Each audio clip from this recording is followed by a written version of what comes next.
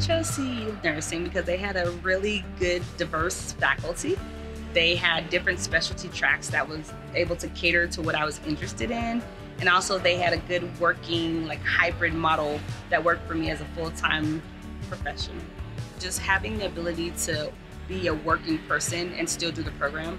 I think that a lot of our courses have built on the previous course. So you're learning, but they're also encouraging like real-time application. So the things that we're learning, that we're studying, we can take to our work right now and see how we can implement it. We have really good relationships with our faculty. They're very good about connecting us with other people who may be in our areas, who may have interests. And so I think that like warm and kind of fuzzy, welcoming feeling has been really helpful for me. Feels very supportive, and so it just encourages me as I try to kind of navigate all the PhD stuff.